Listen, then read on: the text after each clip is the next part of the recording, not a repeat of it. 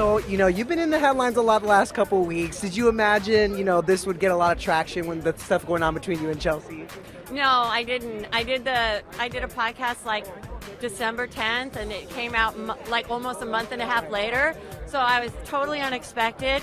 And then the reaction was shocking. It was a weird week for female comics. I mean, really? With the Amy Schumer stuff, and I was like, is this the Real Housewives of stand-up? What is going on? Like, you don't need to pick sides. Everybody's funny. Like, enjoy female comedy. It was very weird.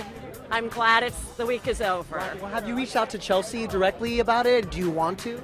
No, I think it'll be okay. I just think it'll be okay. And finally, any regrets, that those comments were made on your podcast? It was a headline. It was like one sentence taken out of an hour interview.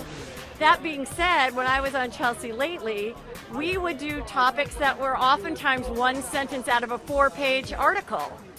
And so seeing myself be the subject of the celebrity feud on the talk was shocking, but at the same time, we did it too. As long as you say, if this is true and allegedly this happened, and then it was very surreal. And then it gets picked up. Yeah. It was very surreal, and I lost 5 pounds.